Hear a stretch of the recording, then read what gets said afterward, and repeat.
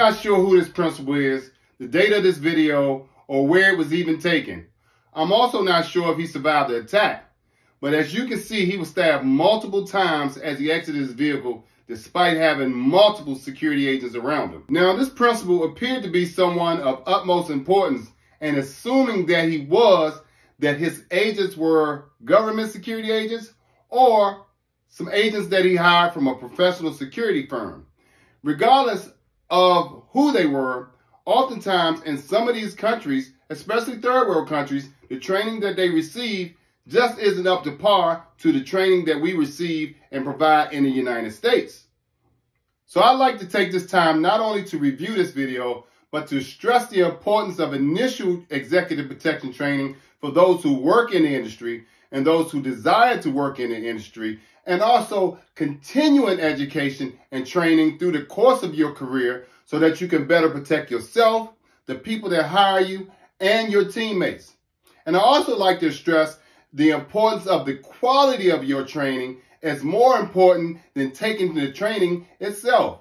Looking at this video, you can clearly see that the positioning of the agents and their awareness just wasn't where it needed to be, and that small slither in the 360-degree protection bubble was just enough to allow this assailant to slide in and stab the principal multiple times, and also stab multiple members of the security detail before he could be subdued.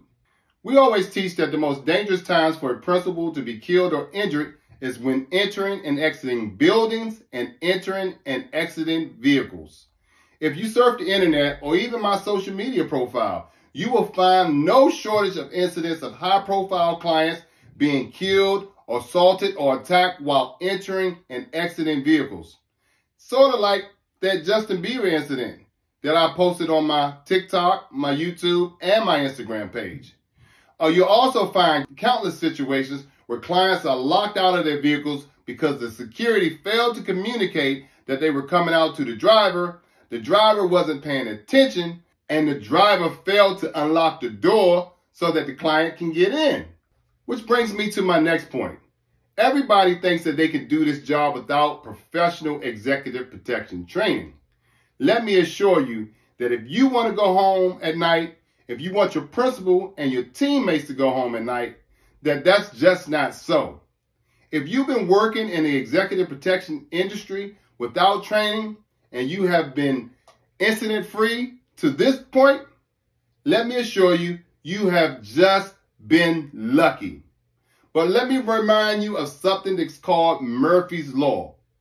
Good old Mr. Murphy says, anything that can go wrong will go wrong. And the extended version says, anything that can go wrong will go wrong at the worst possible time.